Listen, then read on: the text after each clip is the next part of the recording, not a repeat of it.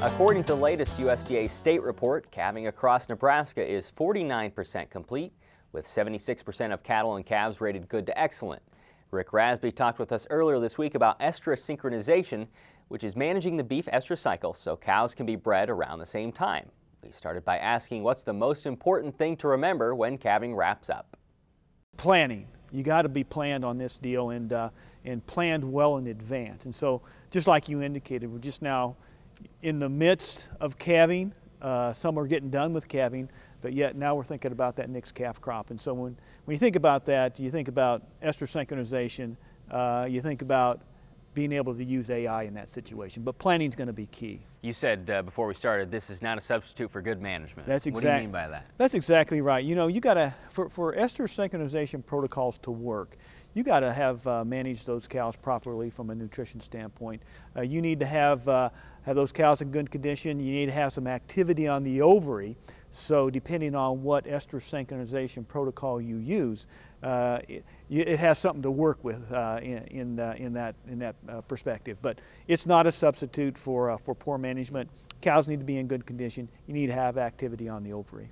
Why is AIing more of an advantage maybe in this situation? Well, you basically, from an estrus synchronization standpoint, is that you basically take control of the estrus cycle. And so from that vantage point, then AI works into that system very nicely.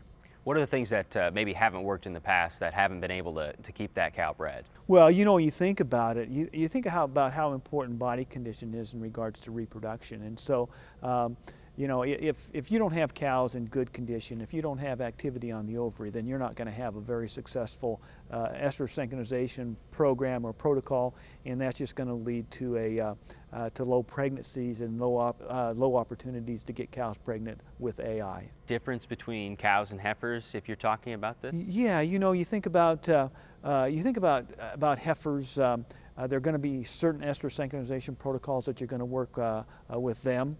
And then when you think about cows, there's probably some that are approved and will work a lot better with the cow side of things.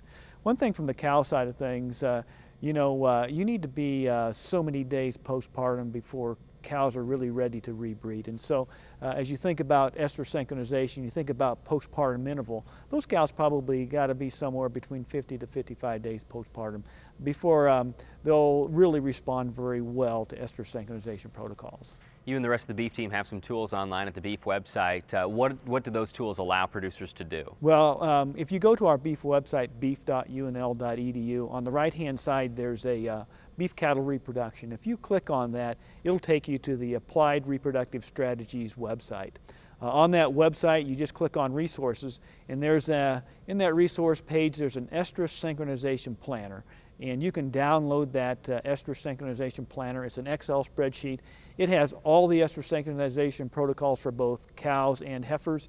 And you click on the protocol, it'll print you out a calendar. So really a nice resource for those producers thinking about using synchronization. What am I paying for that, Rick? Nothing. Oh, wow. That's the nice thing about it, is that they've worked out, that task force has worked with Iowa State, and they have it up there for free. And again, the website for obtaining the planning worksheet can be found through beef.unl.edu.